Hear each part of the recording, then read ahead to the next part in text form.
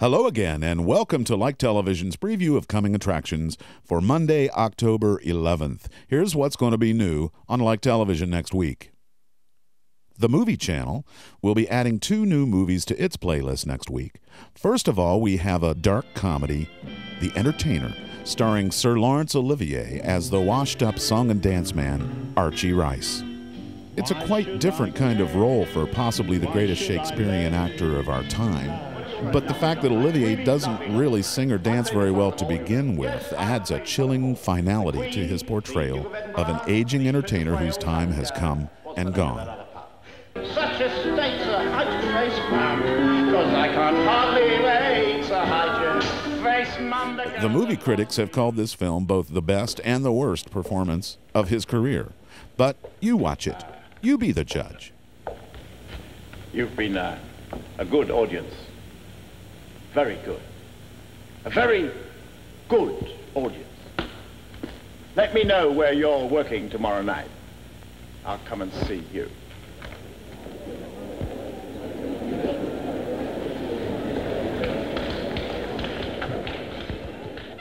Here's something else you can judge, and probably should. It's The Memphis Belle, brought to you by the U.S. government and paid for with American tax dollars. This film documentary tells the story of a squadron of U.S. bombers flying out of England during World War II. You'll see government individuals riding their majestic watermelons of death while playing a happy cowboy tune. You'll see their ceremonial departure. Bless these bombs, O Lord, that they may kill many and destroy much in the north, the south, the east, and the west. Amen. And their triumphant return. So we can bomb the enemy again and again and again until he has had enough. And then we can all come home. So, if you're warlike, or if you just like war, you're gonna love The Memphis Belle. And I'm going to hell. But on a brighter note, the music video channel will be featuring 3 new artists next week. They've got Jolene. Drink heavy till I feel my God with the laughful label song. Hobex. But it plays. And my windows roll down all the way. My windows roll down. And Love Riot.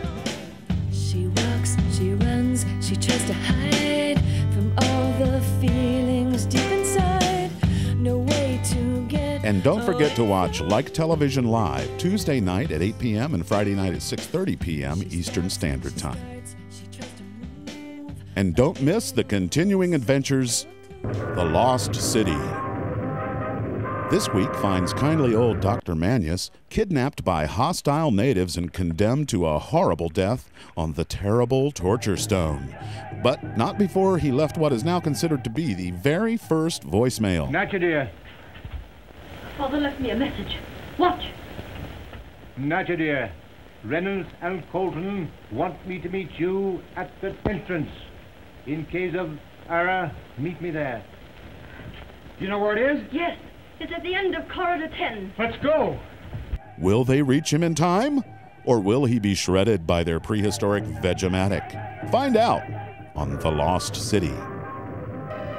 Next week on Radar Men from the Moon, Commando Cody uses his flying suit to overtake Graber, who has kidnapped Joan and plans to hold her for ransom. And in this week's chapter of Shadow of the Eagle, a mysterious criminal who calls himself the Eagle is plotting against the directors of an airplane factory, whom he has tried to frighten with warnings written on the sky in smoke and fire. The directors have reason to suspect that the Eagle is Nathan Gregory, owner of a small carnival show, who has accused them of stealing from him an invention that is worth a fortune. Agents of the Eagle, posing as relatives of Gregory, have railroaded him to a private sanitarium. But Gregory's daughter, Jean, also held captive in the sanitarium, has outwitted her nurse and phoned for help.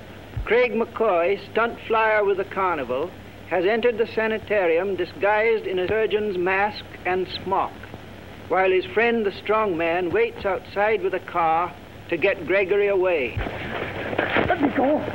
Let me go, I tell you! So, watch it all, free to you on demand, and thank you for watching previews of coming attractions on Like Television.